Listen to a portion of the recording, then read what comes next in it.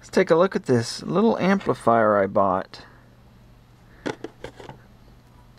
It's a Kinter MA-170 2-channel hi-fi stereo amplifier.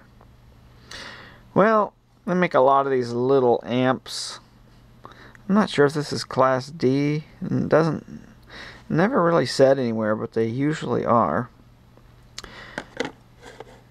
But anyway, the interesting thing about this is it's $7.80. That's it. How good can it be? I don't know. I don't have high expectations. But it does look pretty nice. I mean, quality-wise, it's alright, but I mean, it looks like a more expensive amplifier. Maybe like the $20 ones. It has a power button here. Oh, you can see my shaved head there in the power button. And it has separate bass and treble controls. And the volume. And that ring around the volume control, which we'll see later when I demonstrate it, actually lights up. It's supposed to be like a color changing LED or something in there. And on the back you have your RCA inputs, your spring speaker terminals, and of course the power input jack. And everything seems fairly solid. Nothing rattles, nothing feels loose. I mean, it feels like it's it's going to work. I've never powered this thing up. I don't even know if it works yet. Here is the box it came in. And it came with this, not really a manual. Sorry about the flashing. This camera is annoying under some types of light. Here's the specifications. I won't read through everything, but you can just pause it and take a look. Output power is 18 watts per channel with 4 ohm loads, 10% distortion. Well, yeah, it's that high distortion they usually give to things like this. A number you see a lot with car stereo type stuff, but they're being realistic. Of course, I will measure the power and see if it's for real or not. Harmonic distortion at 4 watts is pretty low. It doesn't give a frequency range or anything, but it is a pretty low number. Well, there's the other things on this paper, nothing on the back. Well, let's hook it up and see if it works. Okay, I have it all hooked up. And my portable speakers there. And I'll use my power supply here, my Radio Shack regulated supply. Even under full load, it maintains a voltage over 14 volts. So, we'll see what happens.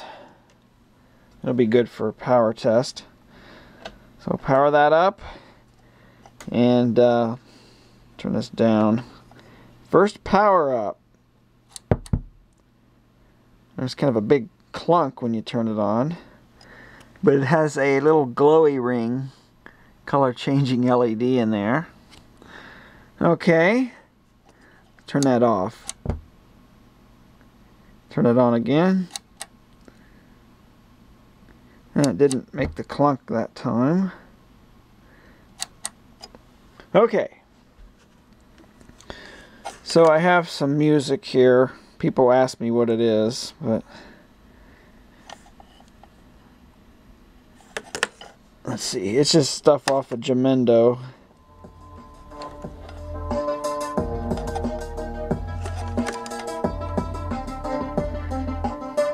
Right there's the title if you want to know it.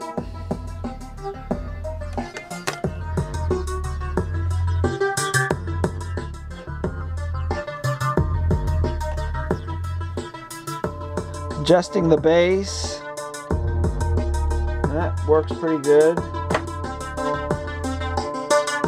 Treble.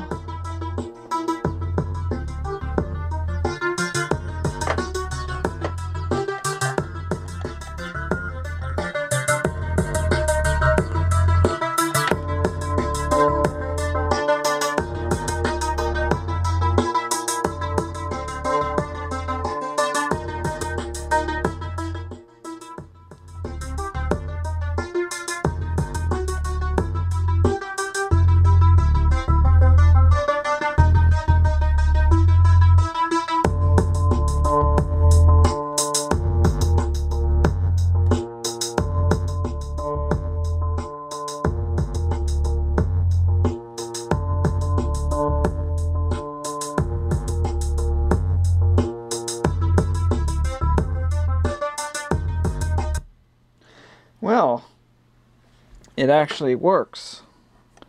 Sounds okay. You did hear a kind of a distortion in the bass, but that's just the synthesized bass in the music. That's part of the music. There's really no distortion I can hear. It actually works. Bad news is, doesn't have enough gain. Have the volume all the way up, volume all the way up on this thing, and it doesn't get very loud at all. It's not because of power, it's because the gain is too low. The gain is set for line level devices, and these music players can only put out maximum of about 500 millivolts at maximum possible signal before distorting, and it's just too low for these. So it stupid things beeping, but turn that off. Yeah, so it really doesn't have enough gain to work well with these. I'm sure it will play loud, and we'll see when we do the power test of how much actual watts this thing puts out. And even tear it open and see how it works. Okay, I have the non-inductive 4 ohm resistors connected, one to each channel because it is a stereo and I want to get both channels driven before clipping maximum output power. I was able to get the thing to clip with my player, which is good because I do have a signal recorded at maximum level. And here we go. So you can see the blue wave is the spectrum analyzer, and of course when we clip we get all those harmonics, so we want to tune those out. I see something interesting. A little bit of hang on, what's called hang on. See the little notch? That's called hang on. When a transistor saturates and as it swings down, it hangs on a little bit to the rail. That's interesting because I think this thing is not Class D at all. I think it is an analog amplifier.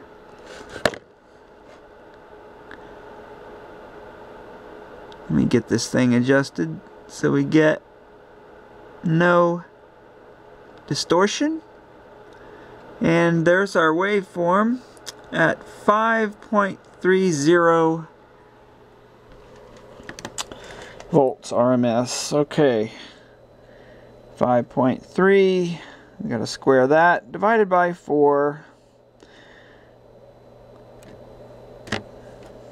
7 watts. Pretty much 7 watts. That's all you get of output power from this amplifier. And it does get warm. The chip must be mounted over here because it gets really warm on that side. If I didn't say so, it is aluminum case. And it's still running. So yeah, that's interesting. Is this thing bridged? It's putting out more power than just a push-pull single-ended to ground would do.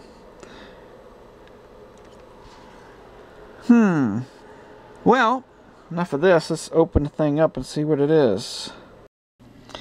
Well, here it is. That's probably a operational amplifier for the tone controls. I would probably see if I can hack this thing and get more gain out of it. The chip is the TDA 7266SA, and it is fixed gain. There's no way to adjust the gain on that. It doesn't really look too bad. Not too much bodgery going on. Of course, it's got the no-name capacitors. It is a bridge amp. And here's something interesting. Now let me first show you the data sheet title.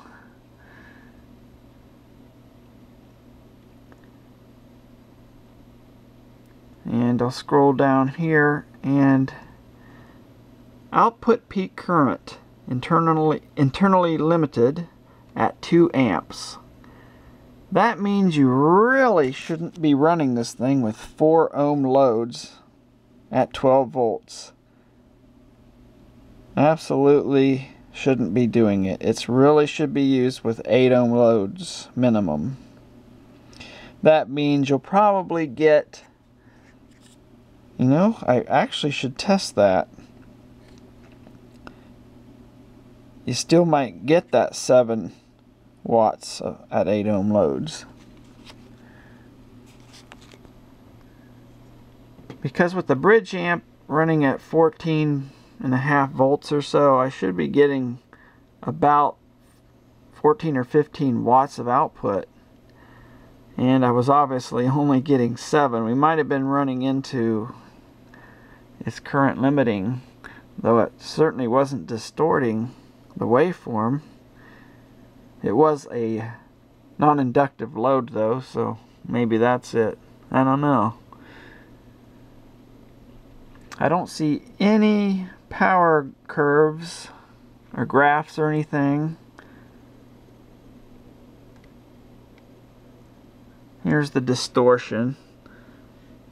It's not bad, but it's not what I consider hi-fi, because here's 0.1, and it does certainly go above that in certain parts of the audio spectrum.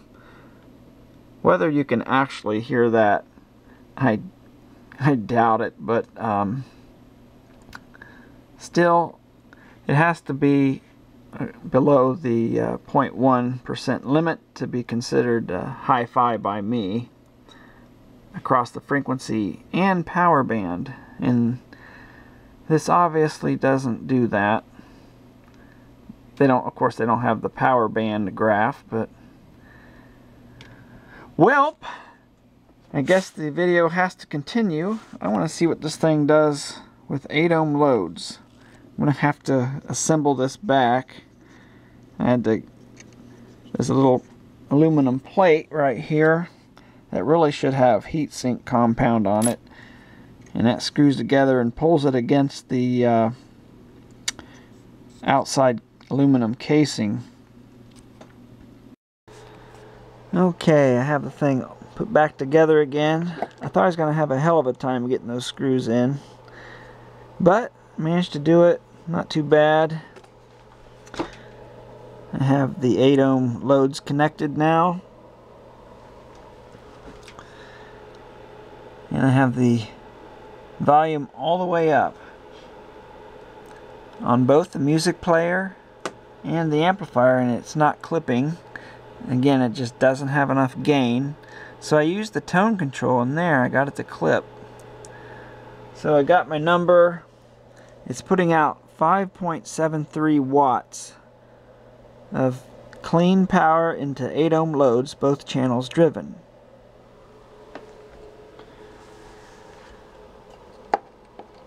And it is warm, but it's definitely not as hot as it was with the 4 ohm loads.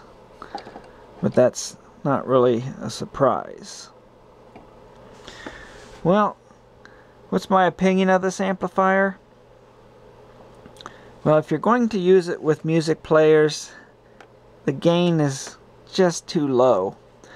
If you turn the volume all the way up and all the way up on your player, it might be good enough for just, you know, listening music. You're not gonna drive it into clipping, that's for sure. Because, like I say, with my music player, with that signal as high as it can be, I couldn't get it to clip unless I turned up the treble somewhat with a 1 kilohertz tone.